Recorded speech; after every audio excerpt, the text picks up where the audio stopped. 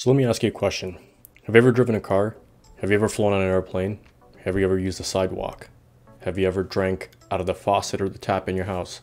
The answer to yes to any of those questions, then a civil engineer was involved with the design, construction, and maintenance of that infrastructure. Hey, my name is Manny Rataul. Welcome back to another video. In today's video, I'm going to be talking about what a civil engineering does and what the civil engineering industry is all about. It's a topic that's near and dear to my heart, as I'm currently in the process of becoming a licensed engineer here in Canada. Now, whether someone is watching this video because they're curious to see what a civil engineering does, or you're in the process of becoming a civil engineer, I thought this video would be insightful to sort of expand on what this industry is and how many sub-disciplines are involved in civil engineering. So what exactly is a civil engineer? And the best way to describe that is someone who is responsible for the design, construction, and maintenance of infrastructure and natural environments. The best way to really go in depth into civil engineering is actually going back in time and seeing where civil engineering all proceeded from. So civil engineering has been a part of human life since almost human existence in its entirety. When it really bloomed and blossomed off into its own industry is when nomadic culture centered around a community-based living, and this dates back to 4000 BC when the first communities and civilizations were set up in Egypt and Mesopotamia. The earliest works of a civil engineer are the very famous pyramids in Giza, as well as just simple water routing for, farming, as well as safe drinking water. Now, over the years, since more research has been put into the subject, mathematical breakthroughs, as well as globalization, civil engineering has actually blossomed off into sub-disciplines, and specializations within these sub-disciplines are now required to keep a functional community as well as a country. I'll be going over some of these sub-disciplines in this video and sort of just scratching the surface for those that are curious to know more about them. Also guys, if you find these videos insightful, educational, or just entertaining, please consider subscribing to my channel.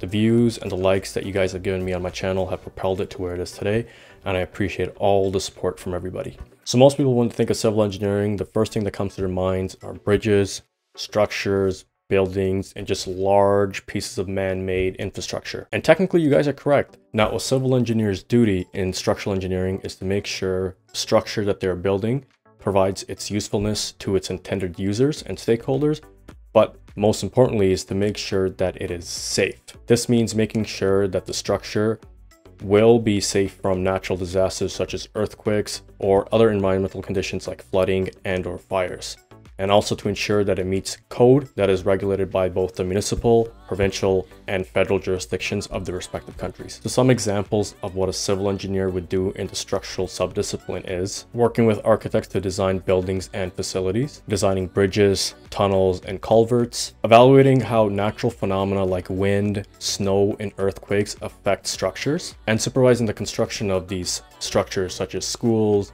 buildings, hospitals, and essentially any man-made structure. So what's often overlooked by everyone are roads, highways, and other transportation facilities.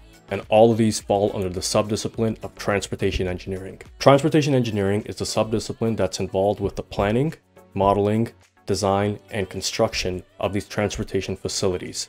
Also, as well as the maintenance and making sure that they meet the user demands and make sure the capacities are functional to society.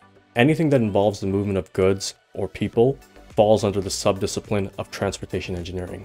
And some of the examples of this are highways and roadways, oil pipelines, railways, public transportation systems, traffic control systems such as roundabouts and traffic signals, and space transportation systems such as highways. Some of the responsibilities of a transportation engineer are drafting and designing construction plans for new transportation facilities, investigating traffic problems and identifying solutions, modeling transportation systems and assessing their impacts, and inspecting completed work to make sure everything is up to standard and code. So a great example of what something a transportation engineering would do was something that we take for granted every day, and those are traffic signals. So the green, yellow, and red lights when we come to an intersection.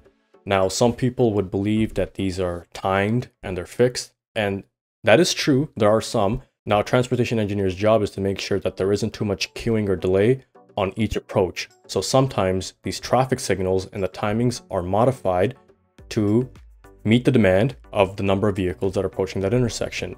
So sometimes you might be at an intersection and you realize that one of the legs, there's no cars, and you'll notice that your traffic signal will switch from a red to green. That's because some of these are automated and programmed by engineers to make sure that everything flows smoothly. Okay, so let me ask you a question. When you think of a great place to live, what are the first things you need to satisfy in your checklist? How big your house is, how close you are to work, how close you are to the store, whether or not you have a public transportation system nearby. But let me ask you another question.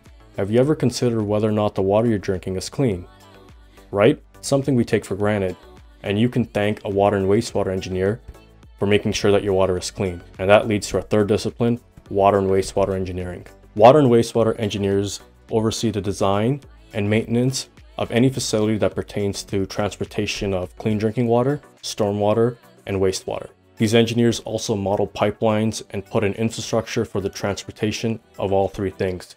So make sure that clean water is distributed and transported to your house in an effective manner, and to make sure sewage is taken from your house to a water and wastewater cleaning facility. Now, some of the other responsibilities of a water and wastewater engineer include designing water distribution systems for clean drinking water, designing and selecting proper equipment to clean sewage, designing pumps and pumping stations for transporting sewage to waste treatment centers, and analyzing water and flood patterns to ensure that your community doesn't get flooded during a rain event. So next time you turn on the tap and you see clean drinking water, make sure you thank a water and wastewater engineer for that. One of the biggest paradigm shifts in the last 50 years is the focus on global warming and environmental sustainability. And this is where environmental engineers come into effect. In order to live in a healthy community, we have to ensure that the air that we breathe is clean and the area that we live in is also clean and well kept and free from pollution. An environmental engineer's primary responsibilities is to deal with the mitigation of natural and man-made pollution,